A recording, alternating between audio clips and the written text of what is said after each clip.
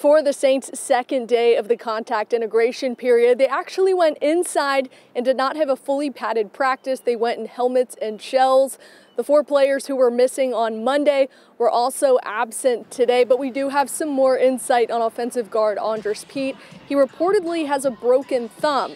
Now, he will be out for a period of time, but he's not ruled out for game 1, which is just less than a month away.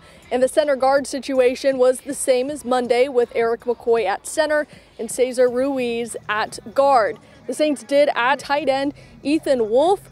Now, that addition makes sense with Josh Hill currently out with a tweak. Over to the quarterbacks, Drew Brees and Taysom Hill got the majority of the snaps during team periods today, with Jameis Winston coming in for 2 snaps during the final team period, where he went 1 for 2. And how about Ty Montgomery? The running back is starting to make a big impression here in camp. He was voted the offensive player of the day according to the pool report. And of course, I will have more from Saints training camp tonight at 6 and 10. But for now, from Metairie, for your Go Black and Gold report, I'm Brooke Kirchhoffer.